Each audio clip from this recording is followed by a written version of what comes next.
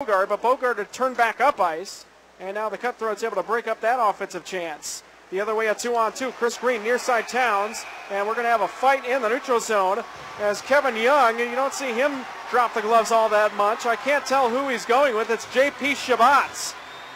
Young can't get his right hand free. Finally able to duck under one. Still can't get the right free. Took a big hook there from Chabot.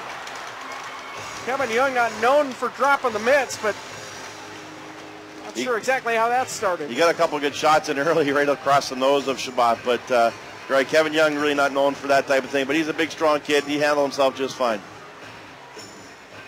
So he'll sit in the penalty box for fighting 5 minutes. Brought to you in part by TMS Eye Care, the official eye care provider of the Wichita Thunder.